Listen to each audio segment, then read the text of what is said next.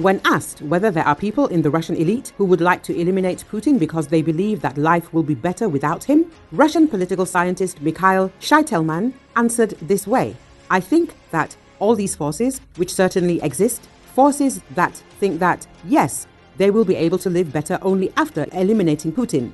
Yes, they need to negotiate with the West, who see that Putin has weakened, that our invasion of the Kursk region is a signal that Putin has really weakened. Putin was unable to use the nuclear doctrine. He was unable to do anything.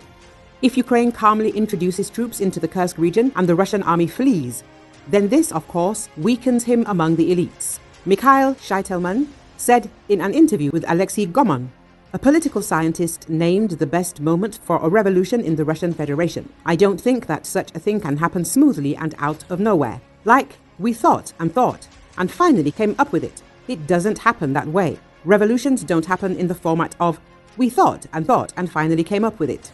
Revolutions, like conspiracies, happen when the moment is ripe, when it's impossible to do otherwise, when, as Lenin said, yesterday was too early and tomorrow will be too late. This is a key story. There must come a moment when yesterday was too early and tomorrow will be too late. The first such revolution tried to happen more than a year ago when Prigozhin did it. In June 2023, the march on Moscow took place. The revolution failed. This is normal, but it showed this revolution that it can be done," the writer explained.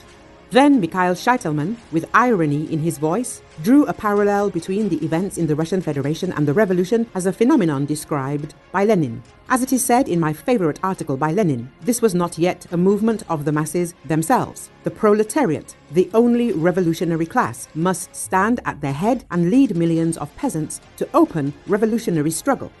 We have not reached this stage, but the Decembrists awakened Kherson.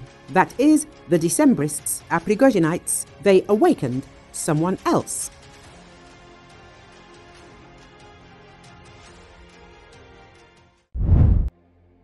U.S. long-range B-2 stealth bombers launched airstrikes early Thursday morning targeting underground bunkers used by Yemen's Houthi rebels, officials said.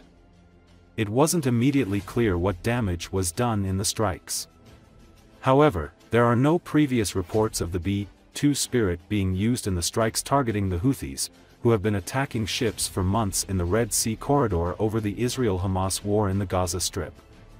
According to Defense Secretary Lloyd Austin, strikes were carried out on 5 fortified underground facilities.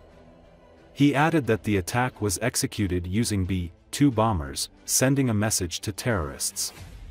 This was a unique demonstration of the U.S. ability to target facilities that our adversaries seek to keep out of reach, no matter how deeply buried underground, hardened, or fortified, Austin stated. The Houthi group in Yemen is supported by Iran.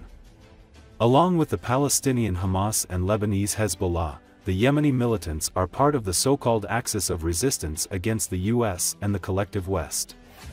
Following Israel's military operation against Hamas in October 2023, the Houthis began attacking commercial vessels associated with Western carriers in the Red Sea and the Gulf of Aden. In response, the U.S. and Israel have repeatedly struck Houthi terrorist targets in Yemen, but allies have yet to halt their attacks.